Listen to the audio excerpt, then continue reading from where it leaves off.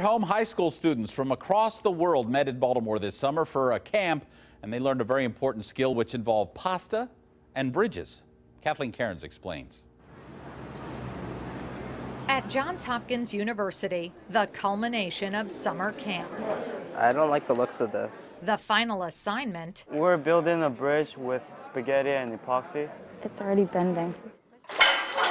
Ooh, not bad. This is what all kids should be exposed to. A slower look at this engineering defeat shows what a box of spaghetti and a little glue can't do. From angel hair to linguine. 24. Young engineering Houdinis. You got it? Let go. No. Let go. 16. Hallelujah. But just like the London Bridge rhyme, there's the inevitable. It made me nervous when I saw everybody else's bridge falling down and breaking. Yeah. Oh.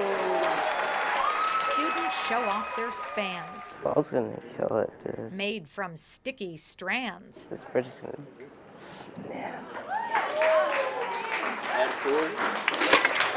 It's gonna breathe right now. Oh my God. 30. Wow. We had some problems with the drying process last night. I'm very nervous. 7. I don't think this is gonna hold weight. I'm afraid it's gonna break. Some blame poorly picked pasta. It just collapsed. It wasn't strong enough at all. We're nervous. So do it slow. 12. We made it narrower. 20.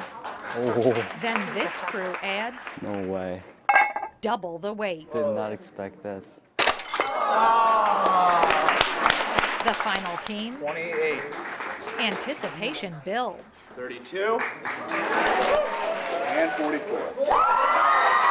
They add 60 kilograms or 132 pounds. A broken bridge and a broken record for this year.